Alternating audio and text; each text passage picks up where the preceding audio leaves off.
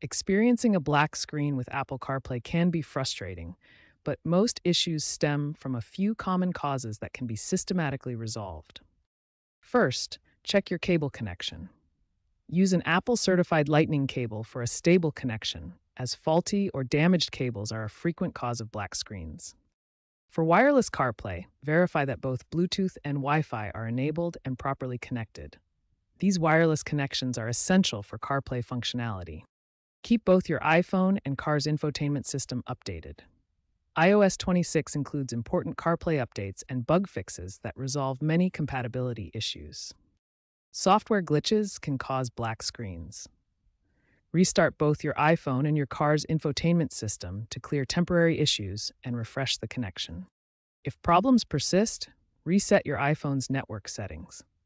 This clears stubborn connection glitches and returns network configurations to factory defaults.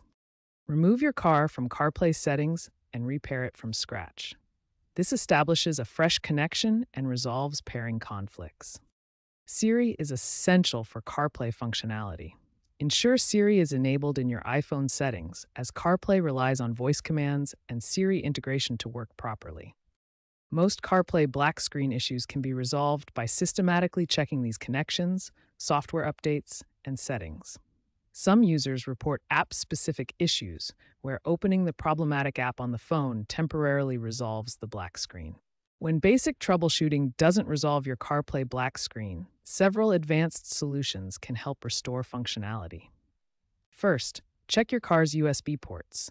If one port isn't working properly, try connecting to a different USB port in your vehicle. Many cars have multiple ports that may function differently. iOS beta versions can sometimes cause CarPlay compatibility issues, especially when connecting without a stable network connection. If you're running a beta version, this might be the source of your black screen problem.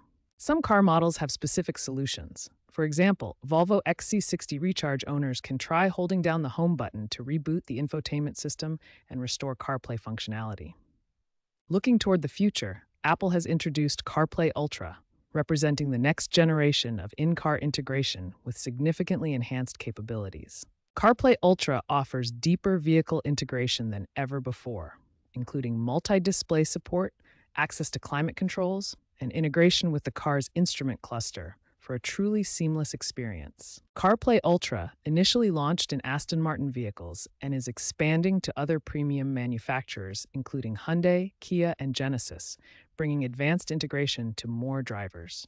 While automakers are becoming more reluctant to give Apple control over their software experience, Apple continues pushing for the ultimate in-car experience with deeper iPhone integration.